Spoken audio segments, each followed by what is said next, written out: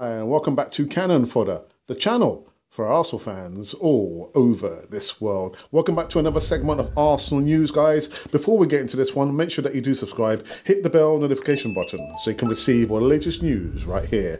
Nico Pepe open to Nice stay, but French club yet to decide on move for Arsenal winger. Arsenal winger Nico Pepe is open to staying at Nice for another season according to reports in France. The 27-year-old became Arsenal's club record signing when he signed for the Gunners on a £72 million deal back in 2019 from Lille. Pepe scored 27 goals in 112 appearances in 3 seasons at Arsenal, but struggled to make an impact in his final campaign under Mikel Arteta. Now, the Ivorian international was allowed to leave Arsenal last summer as he joined Nice on a loan deal for the full season. Pepe impressed in his first season, at least scoring 6 goals in 16 appearances, but the winger has been sidelined for 2 months due to a knee injury. Nice do not have an option to buy Pepe at the end of the season, and according to L'Equipe, the League One side have not made a final decision as to whether they want to keep the winger for another year.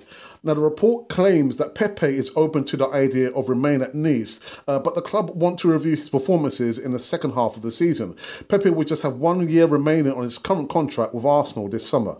This has been Cannon Fodder, the channel for Arsenal fans all over this world.